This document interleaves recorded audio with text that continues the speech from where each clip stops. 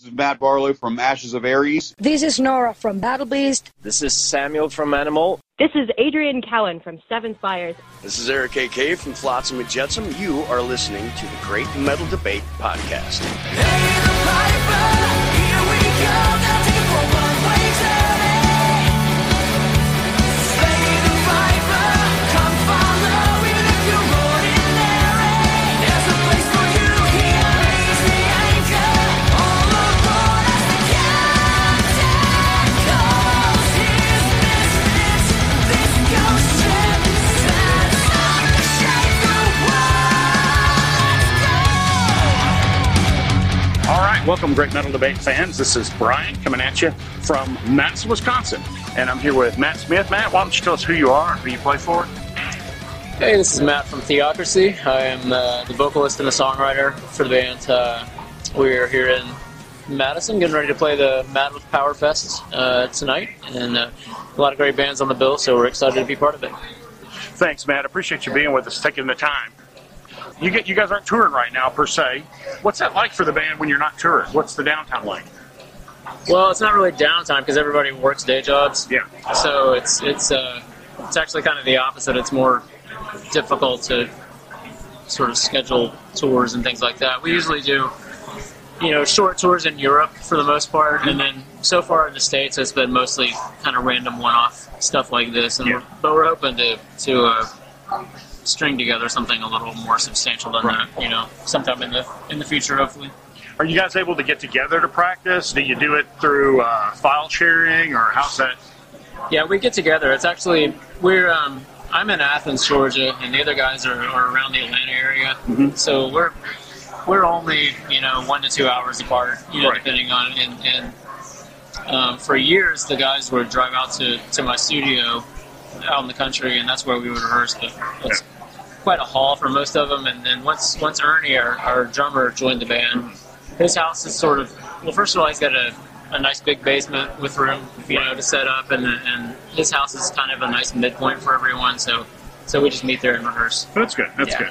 So I always ask everybody that I interview this because there was a moment when I was young and I was listening to some metal or rock, and I was like, I love this music. I'm going to listen to this. Did you have a moment of epiphany where you were like, this is the music I'm going to listen to, this is what I want to do? It just brought you to where you are now. I did, yeah. I mean, I love the music and the bands, for my buddy, my best friend from school, from high school, elementary school and high school, Chuck, he introduced me to bands, and so I love the music, but the epiphany moment for me was Queensrÿche. Oh, nice. Yeah, he heard, and it was actually after Empire had come out, and he had gotten Operation Live Crime, which, funny enough, was here in Madison, Wisconsin. Wow. And so he showed me that, and that was it for me. It was like, wow, this can be something completely different than what I'd heard before. So that's definitely they're definitely an epiphany band. That's just the way they are.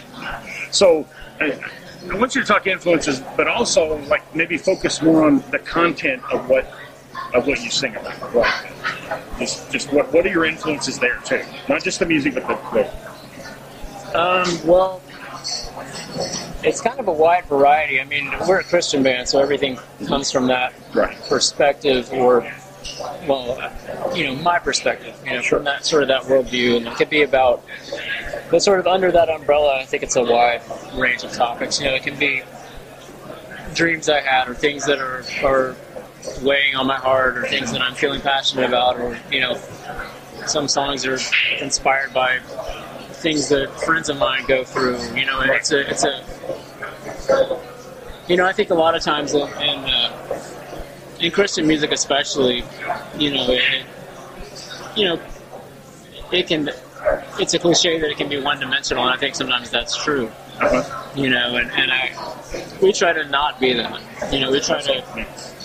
I try to approach it just, it's like, that's what I believe and that's my worldview, but I'm a human like everybody else, and so, I'm tackling anything that comes to mind, basically, content-wise, but there has to be some sort of link, something that I feel personally. Not right now, thank you. there has to be something that I feel sort of personally attached to, you know, in one way or another. Most of the songs are personal, but some of them aren't. Some of them are historical or whatever else. But there has to be some hook to get me into it. Right. Well, since you mentioned some bands I know that are Christian, like Missy Avila from Your Chance to Die, she's a Christian, but they don't identify themselves as a Christian band, even though they sing about it. Does that play a major part in what you write and what you speak about? How big a role is it in your music, I guess? It's pretty big. I mean, it's you know, all of our stuff definitely falls under that umbrella. Okay. Yeah, I don't know. It's kind of I don't really think about it too much. You know, it's. I always say that when people ask, because it's. You know, I write what's on my heart. Hey, I understand. And I think, like, I don't know. I just think it's weird when like there's Christian bands and they're kind of coy about it, or they try to like disguise it or whatever. And it's like, well, write what you want to write. Like, if you want to write Christian songs, write Christian songs. If you want to write, you know, not Christian songs or normal songs, write that. I mean, like, so that's just kind of how I approach it. I don't really. I wasn't even going to bring it up, but you know, you mentioned that's your influence, and I totally understand. So, what do you think's your most impactful song for you, like musically and emotionally, or you know, are they separate? You know, what's the song that you feel like you put the most into or got the most out of? I know that's a tough question, and it's okay to have more than one. No, for me personally, it's the song "Mirror of Souls." Yeah, it's 24 minutes, and it's like. I love the theatricality of it and the emotion of it. You know, it really gets me.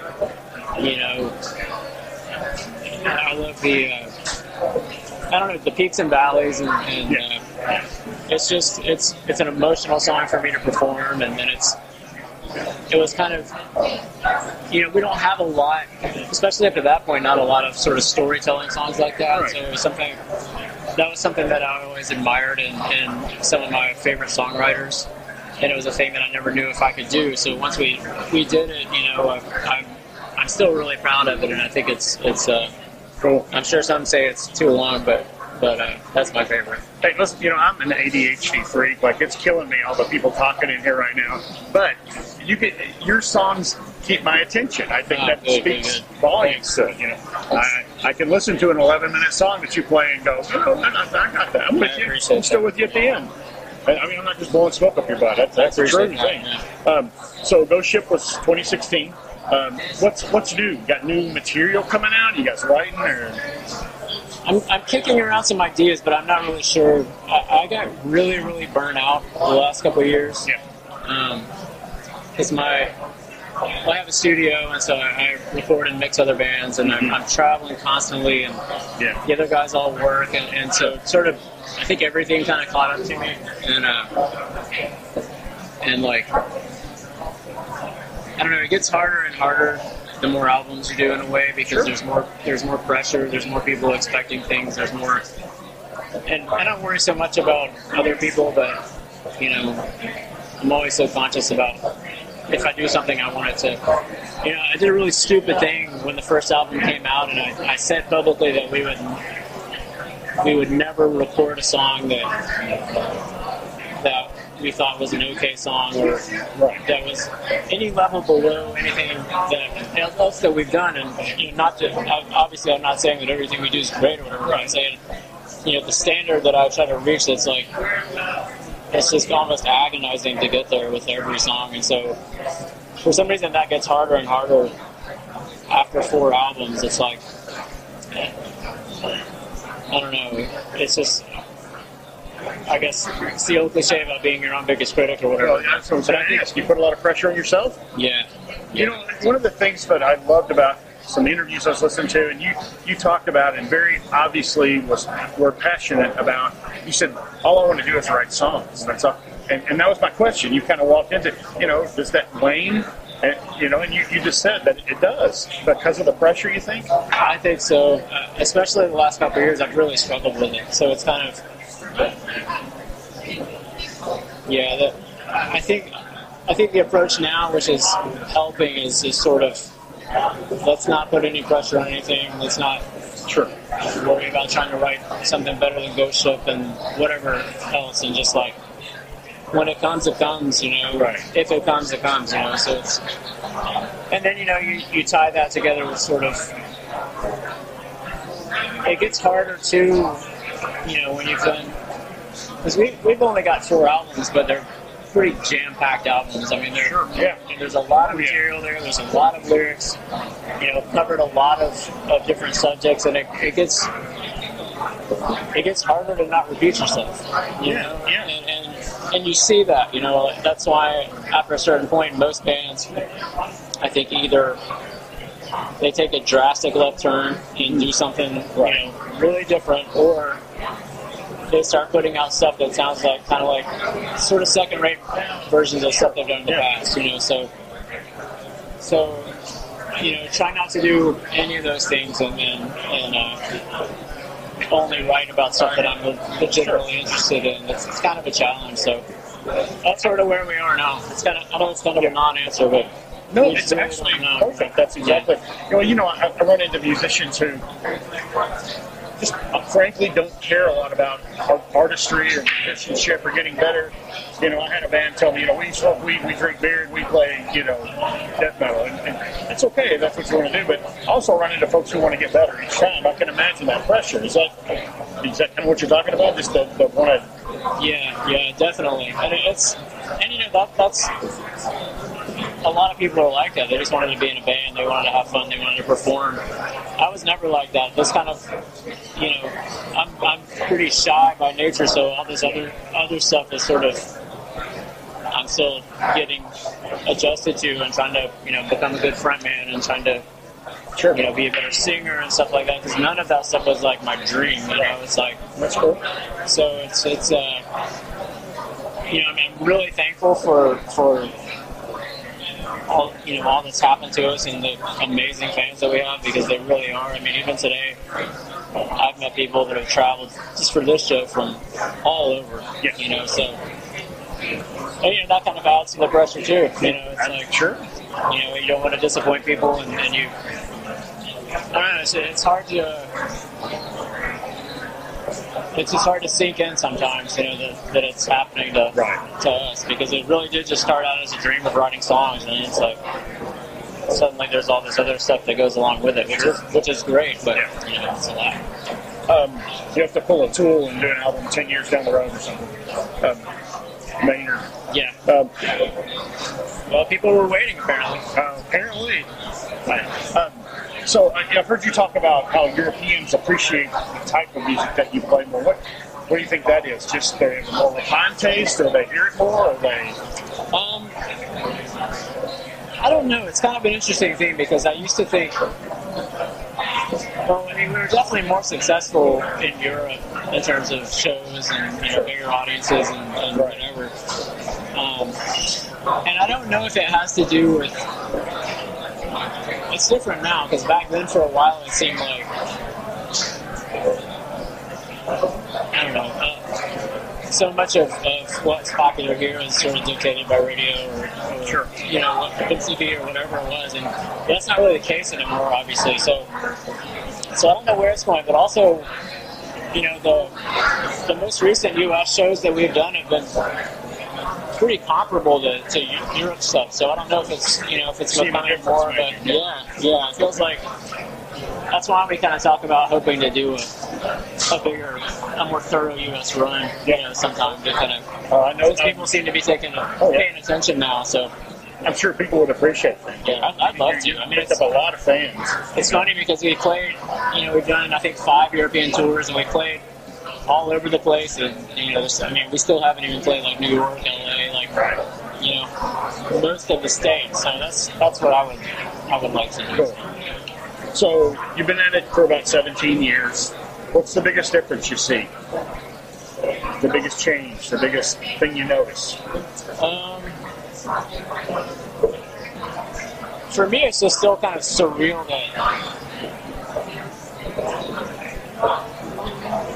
like I was saying, people travel from all over the place to hear these songs and to see, you know, to see us play, and You know what I mean? I'm really thankful for it, and I'm really kind of, it still blows me away. Yeah. You know, because it's you know, obviously I've been at it for a long time, writing-wise and stuff, but, you know, that part of it seemed to happen pretty quickly. It's like, kind of around As the World Bleeds album, you know, and kind of from there, it just sort of really seemed to take off to a different level. Yeah. So that's kind of what comes to mind for me. It's still, I mean, and that's not like some kind of false humility or whatever. It's still legitimately. Sure. I can't believe it when people say, you know, I came down from Canada for the show, and I drove up from Kentucky and whatever. It's like, oh man, we better be good, you know. Well, I don't get any false humility readings from you, so that's good. Thanks. So where can fans pick up merch and music from Theocracy? Well, obviously at our shows we always have plenty of merch, shirts and CDs and vinyl and stuff. And then online, our label Ulterium Records has a web store. I think that's probably the best place. Okay. And then obviously any of the, you know, Amazon and the usual. Yeah. Well, theocracymusic.com is your website, and I know we can get it there. Yeah. And then otherwise, find a show and come out and get some music from Theocracy. Matt, thank you very much. I appreciate your time. I know it's valuable, and so Thank you, man. This is great.